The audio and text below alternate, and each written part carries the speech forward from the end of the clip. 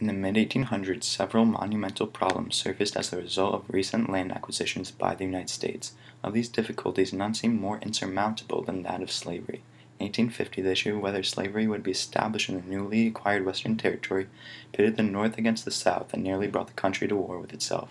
Henry Clay's speech to the House of Representatives on February 6, 1850, appeared to address and solve a prominent problem at the time, but it truly only postponed the divisive effects of slavery, because such a compromise could not bring finality to such a tempestuous issue. Henry Clay was an experienced statesman who was born in Virginia and later moved to Kentucky. He served several terms in both the House of Representatives and the Senate in the first half of the 19th century.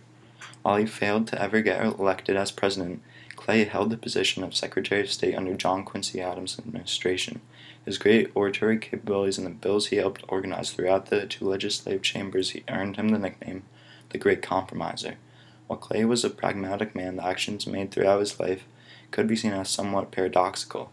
For example, Clay was the leader of the War Hawks in his early congressional career and advocated for war with Britain to gain land and dissuade foreign countries from continuing the policy of impressment, as impressment hurt the U.S. economy and damaged nationalism. Yet later on, Clay displayed strong opposition to the Mexican-American War because he realized that more territory would have posed even greater controversy over slavery. Clay's views on slavery were quite similarly split. He evidently worked to abolish slavery, while also occasionally arguing in favor of slavery existing in new states, presenting a perplexing duality. While Clay was a slaveholder, he advocated for progressive emancipation. In Clay's will is recorded that he willed his 50 slaves to members of his family with the caveat that all of their children born after the start of 1850 be transported to Liberia and freed. Additionally, Clay helped found the American Colonization Society in 1816, which argued for slaves to be returned to Africa. Clay also worked to create the Missouri Compromise in 1820, which helped solve the problem of whether there be slavery in the Louisiana Purchase. The issue of slavery had not been addressed at such a depth up until this point, which begs the question as to why 1850 was the year during which the major crisis took place. During this period, the creation of new states often came with inextricable ties to the debates over slavery. Only this time the debate concerned a vast amount of territory with an extremely rapidly growing population behind it.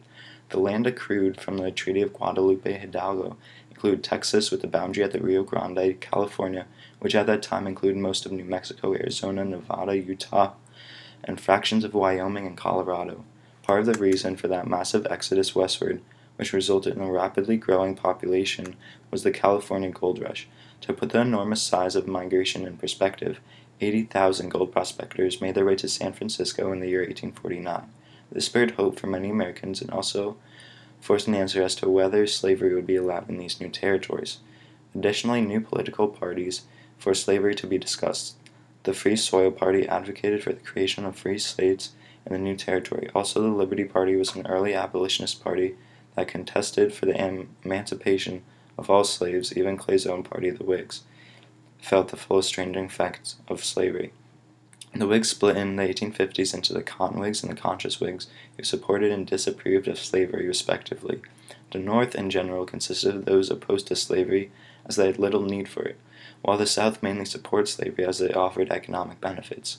The Northerners in 1850 pushed for the new states of California, New Mexico, and Utah to be free states. This meant the power of the Senate swayed in favor of the free states, which led to the possibility of the abolition of slavery. Consequently, several southern states, such as South Carolina, threatened secession if California, New Mexico, and Utah were admitted as free states, since their representation would be dwarfed even further, leading to a lesser say in the government of the Union.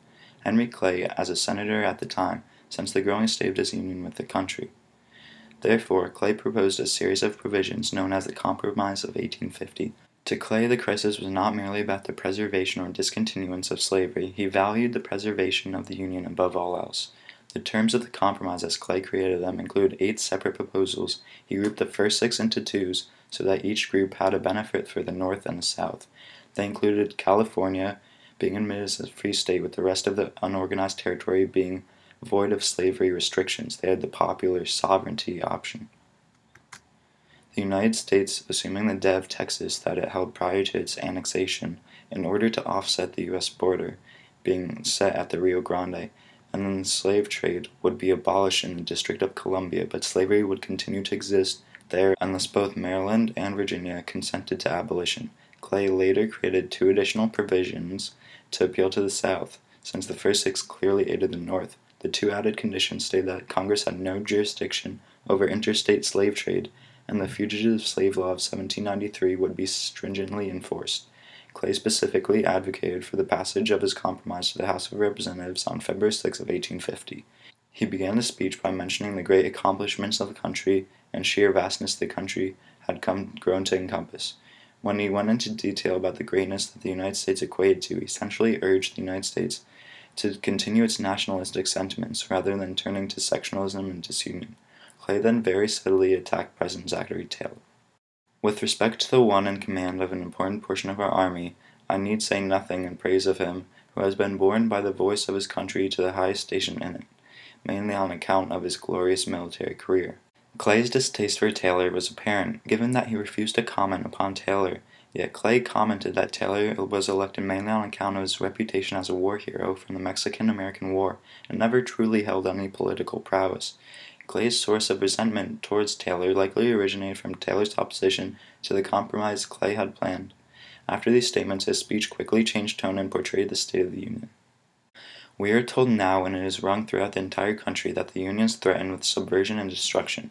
While the first question which naturally arises is, supposing the Union to be dissolved, having all the causes of grievance which are complained of, and how far will dissolution furnish a remedy for those grievances? If the Union is to be dissolved for any existing causes, it will be dissolved because slavery is interdicted or not allowed to be introduced into the ceded territories, because slavery is threatened to be abolished in the District of Columbia, and because fugitive slaves are not returned, as in my opinion they ought to be, and restored to their masters. These, I believe, will be the causes, if there be any causes, which can lead to the direful event to which I have referred. In this excerpt, Clay emphasized that the Union was in a critical condition, one that needed to be handled very carefully. Clay brought up the provisions of his compromise that he believed, if not ratified, would lead to the secession. He realized that the prohibition of slavery in the land acquired from the Mexican-American War, abolition of the slave trade in the District of Columbia, and the lack of adherence to the Fugitive Slave Act all provide ample cause for the secession of Southern states. Clay further questioned what would actually result from secession when he said that separation from the Republic would not solve any problems they currently held. Separation would only have led to increasingly strained ties between the United States and the seceded states. It would have been illogical because secession would mean it would only have been harder for them to retrieve fugitive slaves, and the newly declared free states would have remained free states, which almost entirely negated the purpose of secession. Later on, Clay mentioned the negative impact that secession would have had on the country. Somewhat jokingly, he said that secession would have created a dangerous precedent that allowed for states to secede whenever they had a differing opinion from the majority of the country. The argument of the dangerous precedent it would have created directly relates to both Virginia and the Kentucky resolutions and the nullification crisis, because in both circumstances the states tried to nullify federal law. The precedent this would have created would mean that any state, when they felt inclined to, could declare a federal law null and void, much in the same way if one state seceded, it would only encourage other states to secede. Clay also made a plea for the future of the country, which stated, "I think that the Constitution of the 13 states was made not merely for the generation which then existed, but for posterity undefined, unlimited, permanent, and perpetual. For their posterity, and for every subsequent state which might come into the Union, binding themselves by that indissoluble bond." Clay reasoned that it was not up for the states to decide whether or not to secede, because that was not an option in the first place. Their secession would amount to an irrevocable blow to the United States, when they essentially removed all meaning from the word united. The seceded states might also be unable to merge with the United States again, even if they had wanted to in the future. Clay also likens this union to marriage, a bond that is not meant to be broken.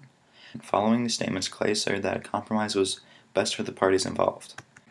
And what would be its termination? Standing armies and navies to an extent draining the revenues of each portion of the severed empire would be created. Exterminating wars would follow, not a war of 2 nor of 3 years, but of interminable duration. An exterminating war would follow until some Philip or Alexander, some Caesar or Napoleon would rise to cut the Gordian knot and solve the problem of the capacity of man for self-government and crush the liberties of both the dissevered portions of the Union. This portion of Clay's speech underlined the utter destruction that would result from the war which would have certainly followed secession. Clay felt that the war between the two entities would have been so fierce that neither side would have surrendered, draining both sides entirely of resources. Clay explained that an absolute ruler would then fill the power vacuum resulting from the war, which produces a substantially worse situation than the one they started with. These autocrats would destroy all that the United States had worked so hard to achieve by terminating the liberties of both sections of the Union. On the whole, Clay's document insisted that the enactment of the compromise would be the best option to prevent the divisive effects of slavery. Luckily for the compromise, Zachary Taylor died in July of 1850 and was replaced by Millard Fillmore of New York, a president who was all but opposed to the concept of compromise. With that stroke of luck, and Stephen Douglas campaigning on behalf of the compromise, all the provisions of the compromise had been passed in September of 1850. In the immediate future, the compromise of 1850 had quieted the North and the South, but when examining the not-too-distant future, the compromise of 1850 could be seen as a complete failure. Those that lived in the North often ignored the new fugitive slave law in every respect, even by aiding slaves in their escape. A number of Northerners felt that the fugitive slave law directly involved them in the conservation of slavery in America and regarded the law as one-sided. The Kansas-Nebraska Act of 1854 continued the policy of popular sovereignty in which the states would decide whether to allow slavery, effectively destroying the Mason-Dixon law. The vote to determine popular sovereignty resulted in several deaths and even a raid on Harper's Ferry by John Brown. The South and North grew even more skeptical of each other by the day. The two prominent political parties were also deeply affected by the growing tensions. The Whig Party subsided and was substituted for the Republican Party. Likewise, the Democrats were divided into factions of the North and South. At this point in the time, the Civil War was inevitable. The Compromise of 1850 was postponement, while the Civil War was finality, since it was truly the Civil War that determined the fate of slavery in the United States once and for all.